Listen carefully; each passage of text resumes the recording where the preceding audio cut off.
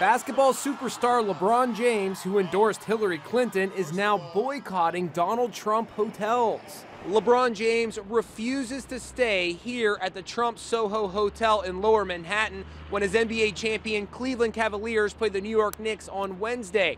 Several of James' teammates have joined the boycott, and the team has made arrangements for them to stay at hotels that aren't part of the Trump brand. With a clap of his hands, the president-elect surprised reporters as he emerged from the elevator at Trump Tower today, just moments after sending out this tweet about Air Force One. Boeing is building a brand new 747 Air Force One for future presidents, but costs are out of control. More than $4 billion. Cancel order. The plane is totally out of control. It's going to be over $4 billion. It's for Air Force One program. And I think it's ridiculous. I think Boeing is doing a little bit of a number.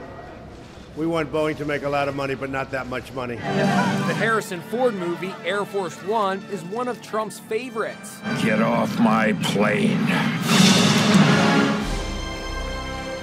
Trump likes the movie so much, he even played the theme when he took the stage with his family on election night.